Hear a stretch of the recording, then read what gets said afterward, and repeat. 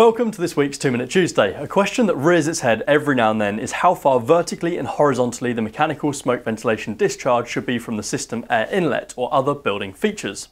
Now the answer is of course as far as practically possible. However, there are a number of British standards that give us some vague direction in relation to this, and there is one place that gives us some specific figures. I'll run through the high level guidance first before rounding off with the more specific figures. Our first reference is in BS 991, section 14.2.1.2.2, basement smoke shafts. It states, smoke shafts serving basements should discharge smoke directly into open air at ground level. The smoke shaft should not discharge smoke by the building exits or by fire and rescue access points.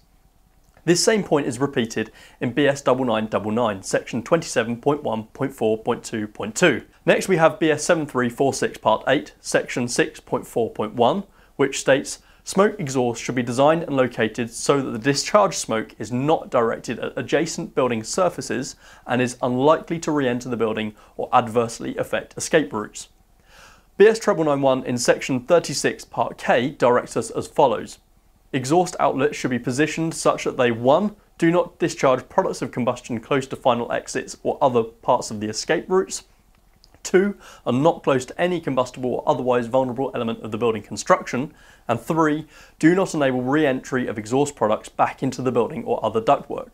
This is similar to the points covered in section 32.5.1 of BS 9999, which notes, any exhaust points should be sited so as not to further jeopardise the building, i.e. away from final exits, combustible building cladding or roofing materials, and openings into the building.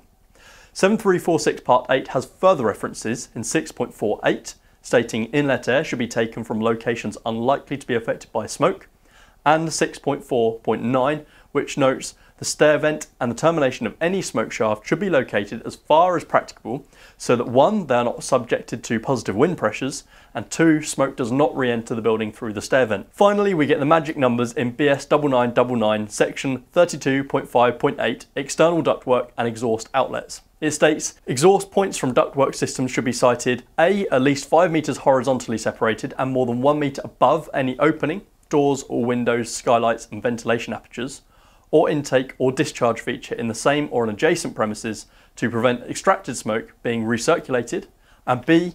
A minimum of 1.5 meters from any combustible wall, cladding or roofing materials.